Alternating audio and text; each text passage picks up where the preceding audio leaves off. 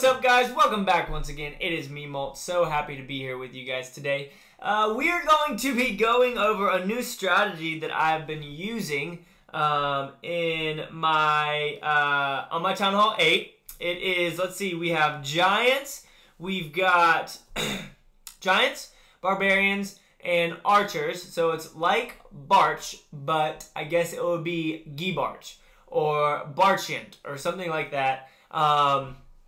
It's kind of like Garch, which is Giants and Archers, but we're just throwing in some Barbarians into it. It's been working pretty well for me. Let's go ahead and replay this one right down here. So generally I'll have 10 wall breakers in it, but not always, because sometimes I don't use them all or they die like that right there. So it's either 8 to 10, you can choose, and then 20 Giants, and this is me even doing it without spells. So it's a good strategy to just have trained up. You can boost your barracks, you can work on it like that, and you can attack without your spells and do pretty well, because sometimes, let's be honest, it's annoying waiting on spells. Even though we can boost them in the factory, they still take a lot longer than the troops do.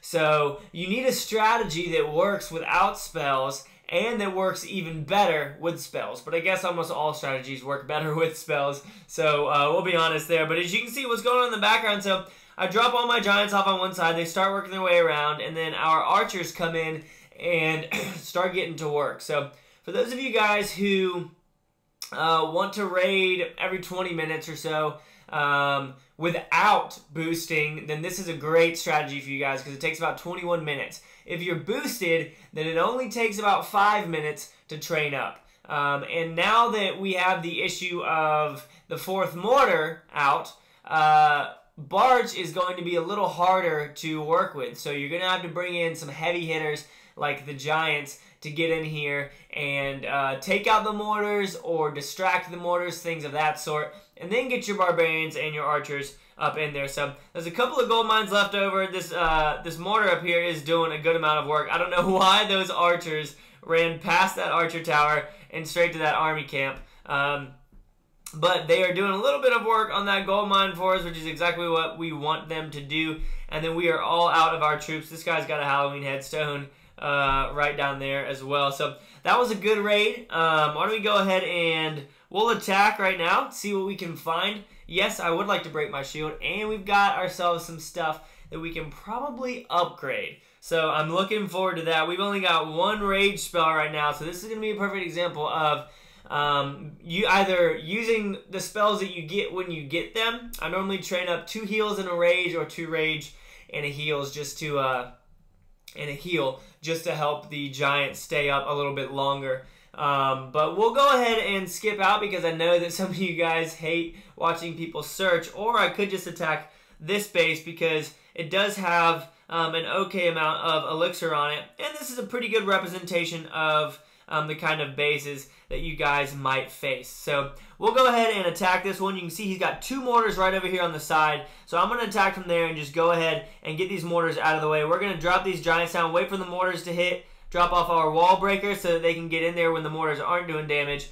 Get these guys up in here and drop off more wall breakers right there. And then we can go ahead and start spreading out some of our troops. We're going to drop this rage right here so that as the Giants spread on over there, they can just start doing some serious work. We'll drop off our other... Oh no, he's got clan council troops. We dropped off the rest of our wall breakers right there. These Giants are going to get wrecked unless we can get some DPS in there to get rid of those clan council troops. But our troops are not going up in there. I really want to get some of that dark elixir as well. There they go.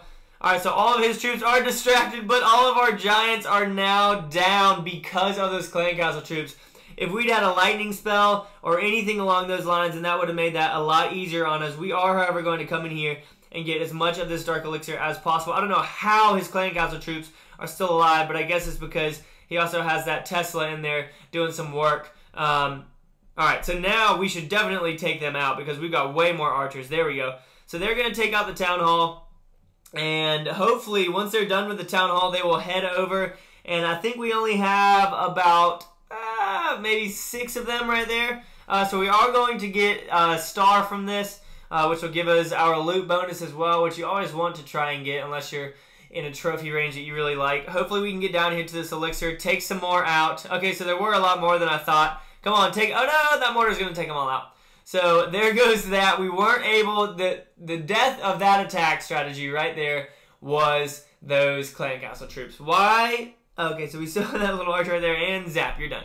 So the death of that was those clan castle troops because they took out all of the giants. So if you have a lightning spell with you, then obviously that would help out a lot more. Or you could just pull out the troops before the attack, which I always forget to do. I always forget to pull out clan castle troops. But why don't we see what we can upgrade? I kind of want to upgrade some walls right now. I know I can upgrade those Teslas. All the Teslas are level 4 right now, it looks like. Yep, so all the Teslas are level 4 right now. This is going to be done in 20 minutes. I want to save my gold for that. I'm just going to finish it just so that we can upgrade this for you guys. So 800,000 up to level 5, 4 days. Yep, we haven't even been able to use our 4th mortar on defense yet because I've just been upgrading it, which is ridiculous. So let's see what we can do. Can we research anything? No, we can't research anything. And when it comes to upgrading, all of our cannons are upgraded. All of our archers are level 10. I believe level 10, level 10, level 10, level 10. Yep. All of those are upgraded. All of our mortars are maxed out besides the new one. All of our wizards are maxed. I guess next thing we could do is Teslas after that, but I kind of want to upgrade some walls like I was just saying. So we're going to start working on the core of the base. I'm going to use a little bit of elixir right there, and then we're going to start working on this with gold, because honestly, if you run into a Town Hall 8 with all max walls, it's a little bit intimidating. So I think that's what I'm going to start working on, is my walls, getting those up, boosting those. And yeah, but let's go ahead and watch one more attack from earlier. This one right here is the gizzard attack strategy. This base was actually surprisingly really good at messing with my giants. They go all the way up and will completely turn around, as you'll see, because there's so many entrances. So all these giants are going to walk over here. You can see these giants over here are on this wizard tower, and they walk all the way back to this mortar over here just because it's open. So I might try and come up with some sort of a base design like this on my Town Hall 10 to see how well it works, because as you can see, they are just getting super distracted. And I think that even these giants, instead of going through the wall right there, walk all the way back around. Yeah, so they walk all the way back around, which takes so much time and is super annoying. So after seeing this attack and after seeing how well it worked at kiting or like distracting my troops around the base, I'm totally going to build a base like this and see how well it can do. So we've got our wizards up here. They're still picking away at some of the resources. We've only got about 10 seconds left, and we're going to take out as much of that elixir as possible. So we've got an okay amount of loot, but that base right there, if you were watching this video, I don't know who all watches my videos or whatnot, your base definitely inspired me to come up with a new kind of base design that is going to piss off golems and giants. So we'll see how that works. But anyways, guys, thank you so much for watching with this new attack strategy with the Guy Arch, I guess, or whatever you want to call it, and then the gizzard attack strategy. They're working pretty well. Again, boost your barracks and train it up. It's 20 giants, about 8 to 10 wall breakers, 20 to 25 barbarians, and the rest archers. And it should work pretty well for you guys. So, yeah, that's going to be it for this episode, though. Thank you so much for watching. I really do appreciate it, guys. And as always, make sure you keep calm and clash on for me, all right? I'll see you guys later. Peace.